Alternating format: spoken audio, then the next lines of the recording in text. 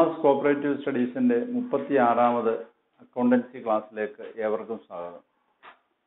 നമ്മൾ final account adjustments ആണ് പഠിച്ചുകൊണ്ടിരുന്നത്. അതിനകത്ത് കഴിഞ്ഞ ക്ലാസ്സിൽ നമ്മൾ ഒരു പ്രധാനപ്പെട്ട അഡ്ജസ്റ്റ്മെന്റ് ആണ് പഠിച്ചത്, ബാഡറ്റ്. അത് ആരും മറന്നു കാണത്തില്ലല്ലോ. പല ആവർത്തി നിങ്ങൾ കേട്ട് നോക്കണം, അതുപോലുള്ള കണക്കുകൾ ചെയ്തു നോക്കണം. അങ്ങനെയാണെങ്കിൽ മാത്രമേ മനസ്സിലാകത്തുള്ളൂ. ഇനി നമുക്ക് ഒരു 2-3 അഡ്ജസ്റ്റ്മെന്റുകളും കൂടെ പഠിച്ചു കഴിഞ്ഞാൽ അഡ്ജസ്റ്റ്മെന്റ്സ് തീരും. ഇനി നമുക്ക് പഠിക്കേണ്ടത് കഴിഞ്ഞ ക്ലാസ്സിൽ പഠിച്ച reserve for discount on debtors പോലെ തന്നെ റിസർവ് ഫോർ ഡിസ്കൗണ്ട് ഓൺ ക്രെഡിറ്റേഴ്സും. അപ്പോൾ നമുക്കറിയാം സൺട്രി ക്രെഡിറ്റേഴ്സ് എന്ന് പറഞ്ഞാൽ പല ആൾക്കാർക്ക് കൊടുക്കാനുള്ള, ബിസിനസ്സിൽ നിന്ന് കൊടുക്കാനുള്ള, അതായത് അക്കൗണ്ട്സ് പേയബിൾ എന്നും അതിനെ പറയും. അത് ലയബിലിറ്റി സൈഡിൽ വരുന്ന ഒരു ഐറ്റാണെന്ന് നമുക്കറിയാം. ട്രയൽ ബാലൻസിന്റെ ക്രെഡിറ്റ് സൈഡിലായിരിക്കും അത് തരിക. അപ്പോൾ ഇതിന് റിസർവ് വെക്കാൻ നമ്മളോട് ആവശ്യപ്പെടും അഡ്ജസ്റ്റ്മെന്റിൽ, അല്ലെങ്കിൽ റിസർവ് അല്ലെ പ്രൊവിഷൻ വെക്കാൻ ആവശ്യപ്പെടും. അതായത് നമുക്ക് കൊടുക്കാനുള്ളവർക്ക് നേരത്തെ നമ്മൾ കൊടുക്കുമ്പോൾ, അതായത് കിട്ടാനുള്ളവർ നേരത്തെ വരുമ്പോൾ നമ്മൾ ഡിസ്കൗണ്ട് കൊടുക്കുന്ന പോലെ കൊടുക്കാനുള്ളവർക്ക് നമ്മൾ ബിസിനസ്സിൽ നിന്ന് കൊടുക്കുമ്പോൾ അവർ നമുക്ക് അനുവദിച്ചു തരുന്ന ഡിസ്കൗണ്ടാണ്. നമ്മളെ സംബന്ധിച്ചൊരു ഇൻകമാണ്. അപ്പോൾ അങ്ങനെ നമ്മൾ നേരത്തെ കൊടുക്കുന്നുണ്ടെങ്കിൽ അതിനൊരു പ്രൊവിഷൻ വെക്കുന്ന, അതാണ് provision for discount on debtors അല്ലെ reserve for discount on creditors എന്ന് പറയുന്നത്. അപ്പോൾ reserve for discount on creditors, ഇതാണ് അഡ്ജസ്റ്റ്മെന്റ്. ഇത് നമ്മളോട് പറയും അറ്റ് 5% ഓൺ ക്രെഡിറ്റേഴ്സ് എന്ന് പറയും, അല്ലെങ്കിൽ 10% എന്ന് പറയും. അപ്പോൾ നമ്മൾ ആ ക്രെഡിറ്റേഴ്സിന്റെ അത്ര ശതമാനം കാൽക്കുലേറ്റ് ചെയ്യണം. എന്നിട്ട് പ്രോഫിറ്റ് ആൻഡ് ലോസ് അക്കൗണ്ടിൽ ക്രെഡിറ്റ് ചെയ്യണം ഒരു ഇൻകമായിട്ട് ഈ item, reserve for discount on creditors. കൂടാതെ ബാലൻസ് ഷീറ്റിൽ ലയബിലിറ്റി സൈഡിലാണ് സൺട്രി ക്രെഡിറ്റേഴ്സ് കാണിക്കുക. ആ സൺട്രി ക്രെഡിറ്റേഴ്സിൽ നമ്മൾ ലെസ് ചെയ്യണം. മറ്റേ നമ്മൾ ഡെറ്റേഴ്സിൽ നിന്ന് ഡിസ്കൗണ്ട് അസറ്റ് സൈഡിൽ കുറയ്ക്കുന്ന പോലെ തന്നെ ലയബിലിറ്റി സൈഡിൽ ക്രെഡിറ്റേഴ്സിൽ നിന്ന്, സൺട്രി ക്രെഡിറ്റേഴ്സിൽ നിന്ന് കുറച്ച് കാണിക്കുകയും ചെയ്യണം. ഇതാണ് reserve for discount on creditors എന്ന് പറയുന്ന അഡ്ജസ്റ്റ്മെന്റ്. എൻട്രി എന്ന് പറയുന്നത് reserve for discount on creditors account അറ്റർ to P and L account. അപ്പോൾ P and L account credit സൈഡിൽ ക്രെഡിറ്റ് ചെയ്യണം, കൂടാതെ ലയബിലിറ്റി സൈഡിൽ സൺട്രി ക്രെഡിറ്റേഴ്സിൽ നിന്ന് കുറയ്ക്കുകയും ചെയ്യണം. ഇനി മറ്റൊരു അഡ്ജസ്റ്റ്മെന്റ് എന്ന് പറയുന്നത് ഇൻട്രസ്റ്റ് ഓൺ ക്യാപിറ്റൽ ആണ്. ക്യാപിറ്റൽ എന്ന് പറയുന്നത് ആ ബിസിനസിന്റെ ഓണറുടെ മുടക്കുമുതലാണ്. അദ്ദേഹം ക്യാഷായിട്ടോ അല്ലെങ്കിൽ മറ്റെന്തെങ്കിലും ആസ്തിയായിട്ടോ ബിസിനസ്സിലേക്ക് മുടക്കുന്നതാണ്, അല്ലെങ്കിൽ കൊണ്ടുവരുന്നതാണ്. അപ്പൊ ഇതിന് കൊടുക്കുന്ന ഒരു പലിശ, അതായത് ഇൻട്രസ്റ്റ് ഓൺ ക്യാപിറ്റൽ എന്ന് പറയുന്നത് ബിസിനസ് ഓണർക്ക് കൊടുക്കുകയാണ് ഇൻട്രസ്റ്റ്. അപ്പോൾ ഓണറെ സംബന്ധിച്ച് അതൊരു ഇൻകമാണ്. അപ്പൊ ഇൻട്രസ്റ്റ് ഓൺ ക്യാപിറ്റൽ നമ്മളോട് പറഞ്ഞിരിക്കുകയാണ് 10% എന്നോ അല്ലെങ്കിൽ എന്തെങ്കിലും നമ്മളോട് പറഞ്ഞിരിക്കും. Interest on capital 10%. ഇപ്പൊ നമ്മള് ക്യാപിറ്റൽ എത്രയാണ്? ഇപ്പൊ 1 ലക്ഷം രൂപ ക്യാപിറ്റൽ ഉണ്ട്, 1 ലക്ഷത്തിന്റെ 10% കാൽക്കുലേറ്റ് ചെയ്യാം. കാൽക്കുലേറ്റ് ചെയ്തിട്ട് നമ്മൾ ഇതിന്റെ അഡ്ജസ്റ്റ്മെന്റ് എന്ന് പറയുന്നത് പി ആൻഡ് എൽ അക്കൗണ്ടിന്റെ ഡെബിറ്റ് സൈഡിൽ ഇൻട്രസ്റ്റ് ഓൺ ക്യാപിറ്റൽ എന്ന് പറഞ്ഞ് എഴുതണം. പി ആൻഡ് എൽ അക്കൗണ്ടിന്റെ ഡെബിറ്റ് സൈഡിൽ ഇൻട്രസ്റ്റ് ഓൺ ക്യാപിറ്റൽ എന്ന് പറഞ്ഞ് എഴുതുക. ബാലൻസ് ഷീറ്റിൽ ലയബിലിറ്റി സൈഡിലാണ് നമ്മൾ ക്യാപിറ്റൽ കാണിക്കുക. എന്നിട്ട് ആ ക്യാപിറ്റലിനോടുകൂടി ആഡ് ഇൻട്രസ്റ്റ് ഓൺ ക്യാപിറ്റൽ എന്ന് പറഞ്ഞ് കൂട്ടണം. ഇൻട്രസ്റ്റ് ഓൺ ക്യാപിറ്റൽ കാൽക്കുലേറ്റ് ചെയ്ത് പി ആൻഡ് എൽ അക്കൗണ്ടിന്റെ ക്രെഡിറ്റ് സൈഡിൽ, ഡെബിറ്റ് സൈഡിൽ, P and L account debit സൈഡിൽ ഒരു ബിസിനസിനെ സംബന്ധിച്ച് അത് ഒരു എക്സ്പെൻസ് ആണ്. അതുകൊണ്ട് പി ആൻഡ് എൽ അക്കൗണ്ടിന്റെ ഡെബിറ്റ് സൈഡിൽ ഇൻട്രസ്റ്റ് ഓൺ ക്യാപിറ്റൽ എന്ന് പറഞ്ഞ് ഡെബിറ്റ് ചെയ്യുക. ബാലൻസ് ഷീറ്റിൽ ക്യാപിറ്റലിനോടുകൂടി ആഡ് ചെയ്യണം ലയബിലിറ്റി സൈഡിൽ. ഇനി ഇൻട്രസ്റ്റ് ഓൺ ഡ്രോയിങ്സ് വരാം. ഡ്രോയിങ്സ് എന്ന് പറഞ്ഞാൽ നമുക്കറിയാം, ബിസിനസ്സിൽ നിന്ന് ആ ഓണർ സ്വന്തം ആവശ്യത്തിന് വേണ്ടിയിട്ട് പിൻവലിക്കുന്നതിനെയാണ് നമ്മൾ ഡ്രോയിങ്സ് എന്ന് പറയുക, സ്വന്തം ആവശ്യത്തിന് വേണ്ടി. അപ്പൊ ഇതുപോലെ നമുക്ക് ഡ്രോയിങ്സ് ഉണ്ട്. ആ ഡ്രോയിങ്സ് ട്രയൽ ബാലൻസിലുണ്ട്. അതിന്റെ ഒരു 10% ഇൻട്രസ്റ്റ് കാൽക്കുലേറ്റ് ചെയ്യാൻ ആവശ്യപ്പെട്ട് കഴിഞ്ഞാൽ ഈ ക്യാപിറ്റലിന് ചെയ്തതിന്റെ നേരെ ഓപ്പോസിറ്റ് ആണ്. അതായത് ഇൻട്രസ്റ്റ് ഓൺ ഡ്രോയിങ്സ് പറഞ്ഞാൽ ബിസിനസ്സിനെ സംബന്ധിച്ച് ഒരു ഇൻകമാണ്. അതുകൊണ്ട് പി ആൻഡ് എൽ അക്കൗണ്ടിൽ ഇൻട്രസ്റ്റ് ഓൺ ഡ്രോയിങ്സ് ക്രെഡിറ്റ് ചെയ്യണം. കൂടാതെ ബാലൻസ് ഷീറ്റിൽ ലയബിലിറ്റി സൈഡിൽ തന്നെ ക്യാപിറ്റലിൽ നിന്നാണ് ഇതും കുറയ്ക്കേണ്ടത്, ക്യാപിറ്റലിൽ നിന്ന് ലെസ് ചെയ്യാം. ഇൻട്രസ്റ്റ് ഓൺ ക്യാപിറ്റൽ ആഡ് ചെയ്യുന്നു, ക്യാപിറ്റലിനോടുകൂടി ഇൻട്രസ്റ്റ് ഓൺ ഡ്രോയിങ്സ് ലെസ് ചെയ്യുന്നു. അപ്പോൾ ക്യാപിറ്റൽ അഡ്ജസ്റ്റ്മെന്റ് എന്ന് പറയുന്ന ക്യാപിറ്റലിനോടുകൂടി അഡ്ജസ്റ്റ് ചെയ്യേണ്ട ഐറ്റംസ് എന്തൊക്കെയാണെന്ന് നമുക്ക് നോക്കാം. അപ്പോൾ ഈ സമയത്ത് തന്നെ നമ്മൾ 2-3 അഡ്ജസ്റ്റ്മെന്റുകൾ നമ്മൾ പറഞ്ഞിട്ടുണ്ട്. അപ്പോൾ ബാലൻസ് ഷീറ്റ് നമ്മൾ തയ്യാറാക്കുമ്പോൾ ബാലൻസ് ഷീറ്റിന്റെ ലയബിലിറ്റി സൈഡിൽ ക്യാപിറ്റൽ നമ്മൾ എഴുതുന്നു. ഈ ക്യാപിറ്റൽ എഴുതി കഴിഞ്ഞാൽ ക്യാപിറ്റലിനോടുകൂടി ആദ്യം നമ്മൾ നെറ്റ് പ്രോഫിറ്റ് ഉണ്ടെങ്കിൽ നമ്മൾ കൂട്ടും, ആഡ് ചെയ്യും. നെറ്റ് ലോസ് ആണെങ്കിൽ നമ്മൾ എന്ത് ചെയ്യും, കുറയ്ക്കും. അതുപോലെ ഇൻട്രസ്റ്റ് ഓൺ ക്യാപിറ്റൽ ഉണ്ടെങ്കിൽ കൂട്ടും, ഇൻട്രസ്റ്റ് ഓൺ ക്യാപിറ്റൽ. അതുപോലെ ഡ്രോയിങ്സ് ഉണ്ടെങ്കിൽ കുറയ്ക്കും, ഡ്രോയിങ്സ് കുറയ്ക്കും. അതുപോലെ കുറയ്ക്കുന്ന വേറൊരു ഐറ്റമാണ് ഇപ്പോൾ പറഞ്ഞ interest on drawings, interest on drawings. അപ്പോൾ ഇത്രയും അഡ്ജസ്റ്റ്മെന്റ്സ് ആണ് ക്യാപിറ്റലിൻ്റെ കൂടെ ചെയ്യേണ്ടത്. അപ്പം നെറ്റ് പ്രോഫിറ്റ് ആണെങ്കിൽ ആഡ് ചെയ്യും, നെറ്റ് ലോസ് ആണെങ്കിൽ കുറയ്ക്കും, ഇൻട്രസ്റ്റ് ഓൺ ക്യാപിറ്റൽ ആഡ് ചെയ്യും, ഡ്രോയിങ്സ് ആണെങ്കിൽ കുറയ്ക്കും, ഇൻട്രസ്റ്റ് ഓൺ ഡ്രോയിങ്സും കുറയ്ക്കും. ഈ 2 അഡ്ജസ്റ്റ്മെന്റുകളാണ് നമുക്ക് നോക്കാനുള്ളത്. ഇൻവെസ്റ്റ്മെന്റും മോർഗേജ് ലോണും. അതിന്റെ interest on ഇൻവെസ്റ്റ്മെന്റും interest on mortgage ലോണുമാണ്. Investment എന്ന് പറയുന്നത് ട്രയൽ ബാലൻസിന്റെ ഡെബിറ്റ് സൈഡിലായിരിക്കും തരിക, ബാലൻസ് ഷീറ്റ് അസറ്റ് ആയിട്ട് എഴുതേണ്ടത്. അതുപോലെ തന്നെ മോർഗേജ് ലോൺ അല്ലെങ്കിൽ ലോൺ എന്നൊക്കെ തന്നിരുന്നാൽ അത് ട്രയൽ ബാലൻസിന്റെ ക്രെഡിറ്റ് സൈഡിലായിരിക്കും തരിക, അത് ബാലൻസ് ഷീറ്റ് ലയബിലിറ്റി ആയിട്ടായിരിക്കും എഴുതേണ്ടത്. നമ്മളോട് പറയുന്നത് ഇൻവെസ്റ്റ്മെന്റ് 10% അല്ലെങ്കിൽ 20% എന്നൊക്കെ ട്രയൽ ബാലൻസിൽ തരത്തേ ഉള്ളൂ. അതുപോലെ തന്നെ മോർഗേജ് ലോൺ 10% എന്ന് പറഞ്ഞു കഴിഞ്ഞാൽ അതൊരു അഡ്ജസ്റ്റ്മെന്റ് ആണെന്നാണ് നമ്മൾ കണക്കാക്കേണ്ടത്. അഡ്ജസ്റ്റ്മെന്റ് പ്രത്യേകം പറയണമെന്നില്ലത്. അപ്പം അങ്ങനെ ഒരു പെർസെൻറ്റേജ് അതിനോടുകൂടി തന്നിട്ടുണ്ടെങ്കിൽ നമ്മൾ 1 വർഷത്തെ കാൽക്കുലേറ്റ് ചെയ്യണം അതിന് പലിശ. എന്നിട്ട് ഇൻവെസ്റ്റ്മെന്റ് ആണ് ഇൻട്രസ്റ്റ് ഓൺ ഇൻവെസ്റ്റ്മെന്റ് എന്നും പറഞ്ഞ് പ്രോഫിറ്റ് ആൻഡ് ലോസ് അക്കൗണ്ടിൽ നമ്മൾ അത് ക്രെഡിറ്റ് ചെയ്യണം. ഇൻട്രസ്റ്റ് ഓൺ ഇൻവെസ്റ്റ്മെന്റ് നമ്മളിവിടെ ക്രെഡിറ്റ് ചെയ്യണം. ബാലൻസ് ഷീറ്റ് നമ്മൾ ഇൻവെസ്റ്റ്മെന്റിനോടുകൂടി ആഡ് ചെയ്യണം. ഒന്നിൽ ആഡ് ചെയ്യുക അല്ലെങ്കിൽ സെപ്പറേറ്റ് ആയിട്ട് എഴുതിയാലും കുഴപ്പമൊന്നുമില്ല. കാര്യം നമുക്ക് കിട്ടാനുള്ളതാണ്, ഇതൊരു ഇൻകമാണ്, നമ്മൾ ഇൻവെസ്റ്റ് ചെയ്തിരിക്കുന്ന തുകയ്ക്ക് പലിശ കിട്ടുന്നതാണ്.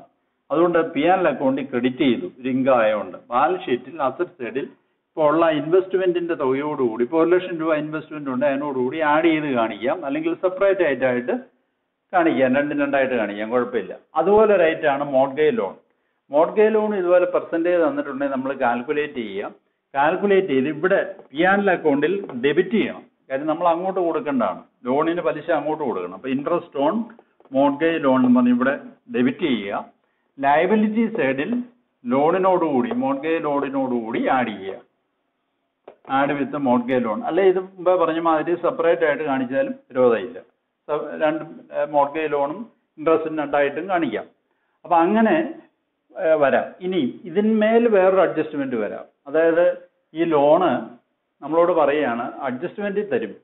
ഇവിടെ ട്രയൽ ബാലൻസിനകത്ത് 10% മോർഗേജ് ലോൺ തന്നിട്ട് അഡ്ജസ്റ്റ്മെന്റ് നമ്മളോട് പറയുകയാണ് 6 months interest on mortgage loan is outstanding എന്ന് പറഞ്ഞു കഴിഞ്ഞാൽ 6 മാസത്തെ മോർഗേജ് ലോണിന്റെ പലിശ കൊടുക്കാനുണ്ട് എന്നാണ്. അപ്പോൾ നമ്മളത് കാൽക്കുലേറ്റ് ചെയ്യുമ്പോൾ 1 വർഷത്തെ ആദ്യം കാൽക്കുലേറ്റ് ചെയ്യുക.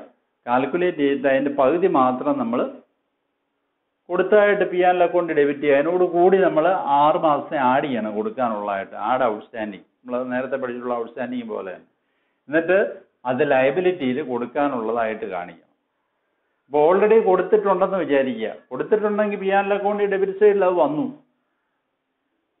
ഇൻട്രസ്റ്റ് ഓൺ മോർഗേജ് ലോൺ എന്ന് പറഞ്ഞ് ട്രയൽ ബാലൻസിൽ ഒരു ഐറ്റം ഉണ്ടെന്ന് വിചാരിക്കുക. ഉണ്ടെങ്കിൽ അത് കൊടുത്തതാണ്, എക്സ്പെൻസ് ആണ് ആ വർഷത്തെ, അത് നമ്മൾ P&L അക്കൗണ്ട് ഡെബിറ്റ് ചെയ്താൽ മതി.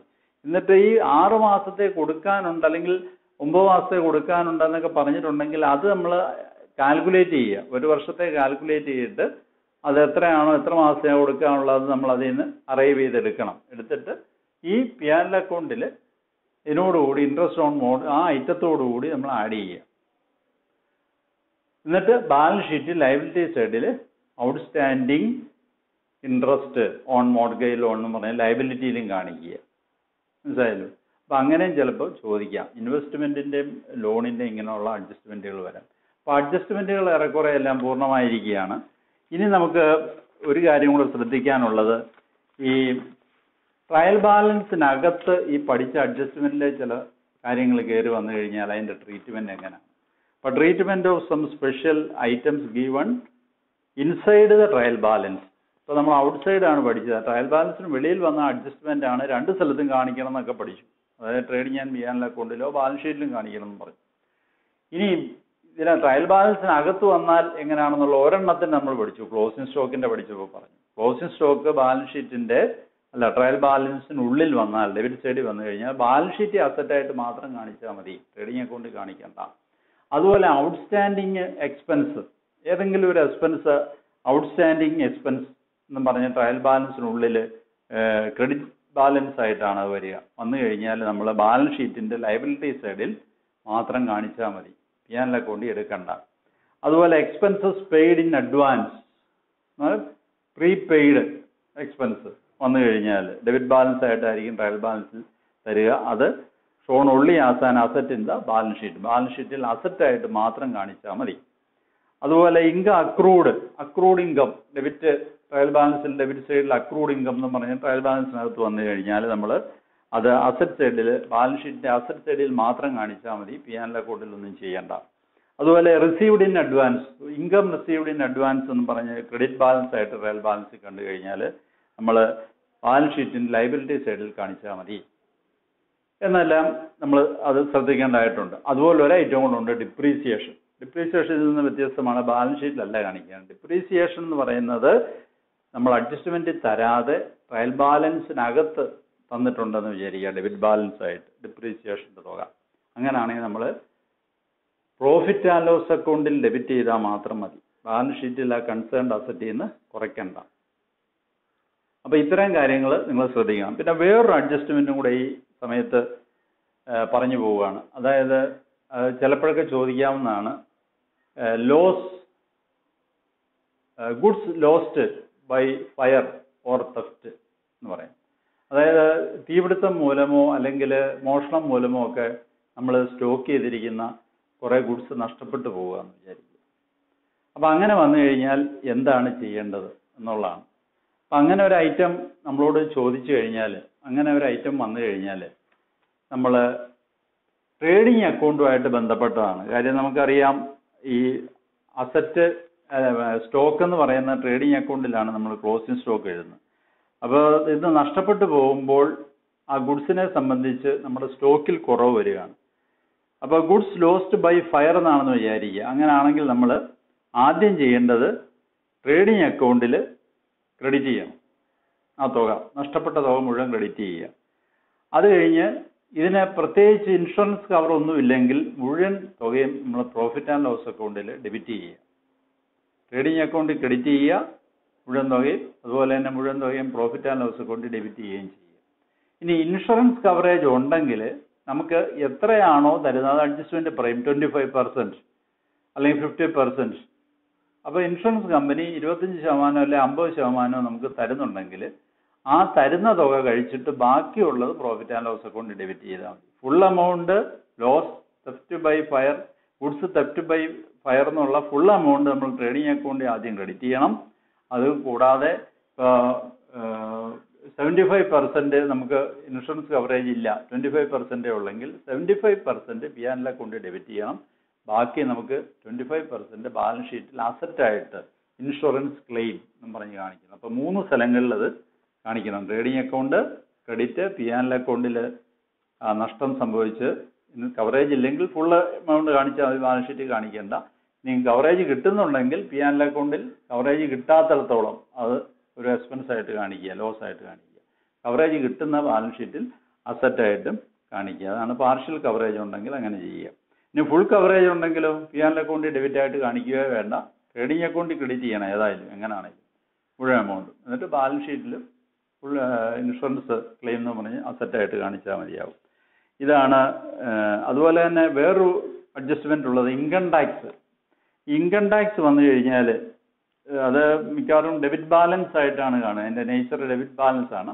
അപ്പോൾ നമ്മൾ ഡ്രോയിങ്സ് ഒക്കെ കുറച്ച് മാതിരി അത് പേഴ്സണൽ ഡ്രോയിങ്സ് ആയിട്ട് തന്നെ കണക്കാക്കാം. ക്യാപിറ്റലിൽ നിന്നാണ് കുറയ്ക്കുക. സെയിൽ ടാക്സ് ഡെബിറ്റ് ബാലൻസ് ആയിട്ട് ചിലപ്പോൾ തരാം. അങ്ങനെ വന്നു കഴിഞ്ഞാൽ deducted from sales in trading account, trading അക്കൗണ്ടിൽ സെയിൽസിൽ നിന്നാണ് സെയിൽസ് ടാക്സ് കുറയ്ക്കേണ്ടത്. അപ്പം ഇങ്ങനെയുള്ള കാര്യങ്ങളും കൂടെ നമ്മൾ ഈ ഫൈനൽ അക്കൗണ്ടിൽ ഓർത്തിരിക്കേണ്ടതായിട്ടുണ്ട്. അപ്പോൾ ഫൈനൽ അക്കൗണ്ട്സ് ഏറെക്കുറെ എല്ലാ കാര്യങ്ങളും തന്നെ വിശദമായിട്ട് ഞാൻ പറഞ്ഞിട്ടുണ്ട്. നിങ്ങളെല്ലാം ശ്രദ്ധിച്ച് വീണ്ടും വീണ്ടും ആവർത്തി കേട്ട് കഴിഞ്ഞാൽ നിങ്ങൾക്ക് മനസ്സിലാവും. എന്തെങ്കിലും സംശയങ്ങളുണ്ടെങ്കിൽ നിങ്ങളത് ചോദിക്കുക, നേരിട്ട് വിളിച്ചു ചോദിക്കുകയോ അല്ലെങ്കിൽ വാട്സപ്പ് മുഖേനയോ അല്ലെങ്കിൽ കമൻസിലോ എല്ലാം നിങ്ങൾ അറിയിക്കും. നിങ്ങളുടെ അഭിപ്രായങ്ങൾ നിങ്ങൾക്ക് അറിയിക്കാം, സംശയങ്ങൾ ചോദിക്കാം, ഒന്നും മടിക്കണ്ട. സബ്സ്ക്രൈബ് ചെയ്യുക, മറ്റുള്ളവർക്ക് ഷെയർ ചെയ്യുക, സുഹൃത്തുക്കൾക്ക് ഷെയർ ചെയ്യുക. അതുപോലെ ബെല്ലൈക്കണിലും ക്ലിക്ക് ചെയ്യാൻ മറക്കാതിരിക്കുക. ഇനി നമുക്ക് ഒരു പുതിയ ചാപ്റ്ററുമായിട്ട് അടുത്ത ക്ലാസ്സിൽ കാണാം. Good bye.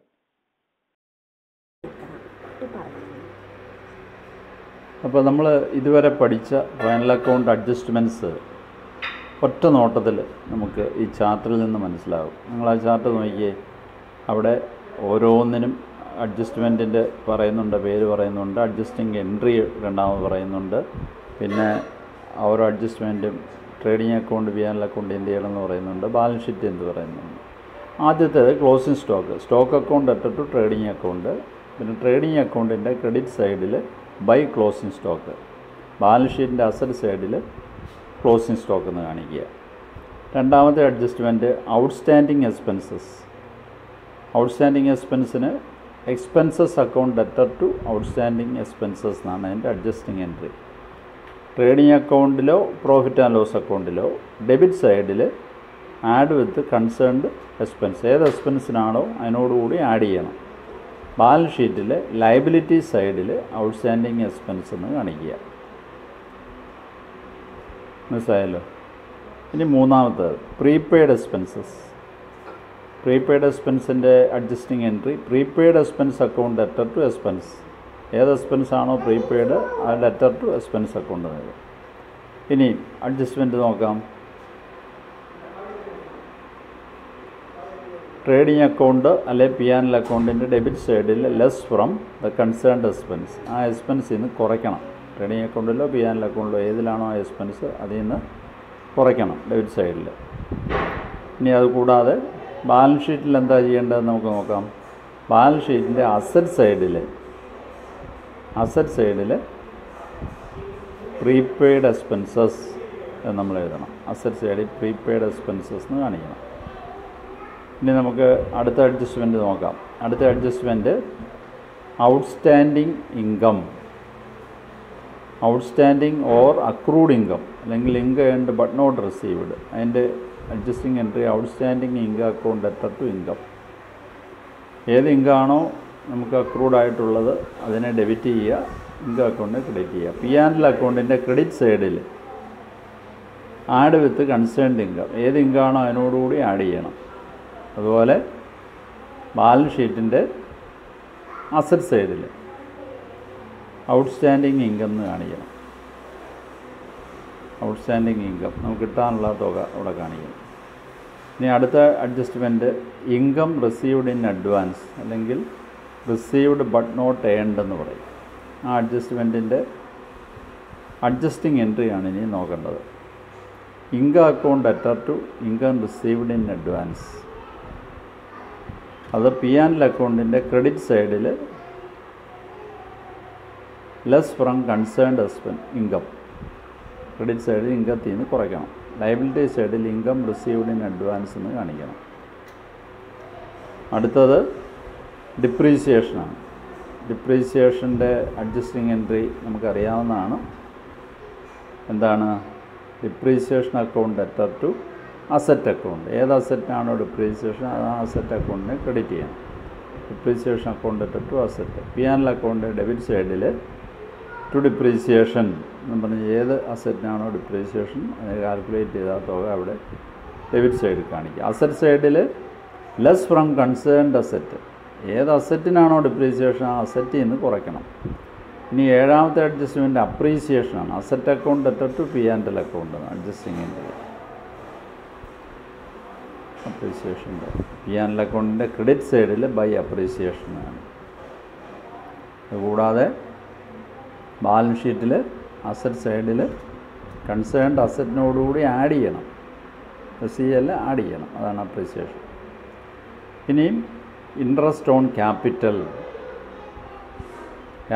ഇൻട്രസ്റ്റ് വന്നാൽ interest on capital account letter to capital account എന്നാണ് അതിൻ്റെ adjusting entry. P and L account debit സൈഡിൽ ഇൻട്രസ്റ്റ് ഓൺ ക്യാപിറ്റൽ എന്നും പറഞ്ഞ് ഡെബിറ്റ് ചെയ്യണം. ബാലൻസ് ഷീറ്റിൽ ലയബിലിറ്റി സൈഡിൽ ക്യാപിറ്റലിനോടുകൂടി ആഡ് ചെയ്യണം. ഇനി ഇൻട്രസ്റ്റ് ഓൺ ഔട്ട്സ്റ്റാൻഡിങ് ലോണോ അങ്ങനെയുള്ളതൊക്കെ വന്നാൽ interest on loan account debtor to loan, പി&എൽ account debit സൈഡിൽ ടു ഇൻട്രസ്റ്റ് ഓൺ ലോൺ എന്ന് പറഞ്ഞ് ഡെബിറ്റ് ചെയ്യുക. കൂടാതെ ബാലൻസ് ഷീറ്റിൽ ലയബിലിറ്റി സൈഡിൽ ഏത് ലോണാണോ ആ ലോണിനോടുകൂടി ആഡ് ചെയ്യുക. ഇനി ബാഡറ്റ്സ്, additional ബാഡറ്റ്സ്, 10ാമത്തെ adjustment additional ബാഡറ്റ്സ് account debtor to sundry debtors, അതാണ് അഡ്ജസ്റ്റിംഗ് എൻട്രി. അത് പ്രോഫിറ്റ് ആൻഡ് ലോസ് അക്കൗണ്ടിൽ എന്ത് ചെയ്യണം നോക്കാം. പ്രോഫിറ്റ് ആൻഡ് ലോസ് അക്കൗണ്ടിൽ ഡെബിറ്റ് സൈഡിൽ ആഡ് വിത്ത് ബാഡറ്റ് അല്ലെങ്കിൽ add new reserve for doubtful debts, balance ഷീറ്റിൻ്റെ അസറ്റ് സൈഡിൽ ലെസ് ഫ്രം സൺട്രി ഡെറ്റേഴ്സ്. അടുത്തത് റിസർവ് അല്ലെങ്കിൽ provision for doubtful debts, പി&എൽ account debtor to reserve for doubtful debts എന്നാണ് അഡ്ജസ്റ്റിംഗ് എൻട്രി. അത് profit and loss അക്കൗണ്ടിൻ്റെ debit സൈഡിൽ to reserve for doubtful debts എന്ന് കാണിക്കുക.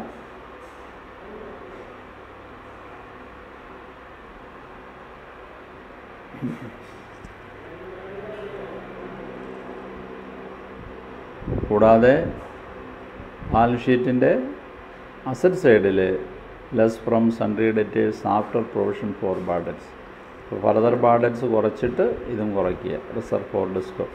ഇനി reserve for discount on debtors, പി&എൽ account debtor to reserve for discount on debtors, പി&എൽ account debit സൈഡിൽ to reserve for discount on debtors എന്ന് debit ചെയ്യണം. കൂടാതെ balance ഷീറ്റിൽ അസറ്റ് സൈഡിൽ less from sundry debtors after provision for doubtful debts if any. Doubtful debts ഉണ്ട്, കുറച്ചതിന് ശേഷം sundry ഡെറ്റേഴ്സിൽ നിന്ന് reserve for discount on ഡെറ്റേഴ്സും കുറച്ച് കാണിക്കണം. ഇനി നമുക്ക് ലാസ്റ്റ് അടുത്ത അഡ്ജസ്റ്റിംഗ് എൻട്രി എന്ന് പറയുന്നത് റിസർവ് ഫോർ ഡിസ്കൗണ്ട് ഓൺ ക്രെഡിറ്റേഴ്സാണ്. അത് reserve for discount on creditors account debtor to പി&എൽ account, പി&എൽ account credit സൈഡിൽ by reserve for discount on creditors എന്ന് കാണിക്കുക. ലയബിലിറ്റി സൈഡിൽ less from sundry creditors, sundry ക്രെഡിറ്റേഴ്സിൽ നിന്ന് കുറച്ച് കാണിക്കണം. ലയബിലിറ്റി സൈഡിലാണല്ലോ ക്രെഡിറ്റേഴ്സ്, അതിൽ നിന്ന് കുറച്ച് കാണിക്കുക. Liability side less from sundry creditors. ഇനി 14ാമത്തെ അഡ്ജസ്റ്റ്മെൻറ്റ് നമുക്ക് നോക്കാം. Last adjustment interest on drawings ആണ്. Interest on drawings account debtor to interest on drawings ആണ് അതിൻ്റെ അഡ്ജസ്റ്റിംഗ് എൻട്രി. പി&എൽ അക്കൗണ്ടിൻ്റെ ക്രെഡിറ്റ് സൈഡിൽ by interest on drawings, balance ഷീറ്റിൻ്റെ ലയബിലിറ്റി സൈഡിൽ ലെസ് ഫ്രം ക്യാപിറ്റലിൽ നിന്ന് കുറയ്ക്കണം ബാലൻസ് ഷീറ്റിൻ്റെ ലയബിലിറ്റി സൈഡിൽ. ഇപ്പോൾ അഡ്ജസ്റ്റ്മെൻറ്റ് എല്ലാവർക്കും ക്ലിയർ ആയല്ലോ. പലവട്ടം ഇത് കാണുകയും കേൾക്കുകയും ചെയ്തു കഴിഞ്ഞാൽ ഇത് നിങ്ങളുടെ മനസ്സിൽ ദൃഢമായിട്ട് നിൽക്കും. പരീക്ഷയ്ക്ക് ഇതിൽ നിന്ന് ഏത് ചോദിച്ചു കഴിഞ്ഞാലും നിങ്ങൾക്ക് എഴുതാൻ സാധിക്കും, ഉറപ്പ്.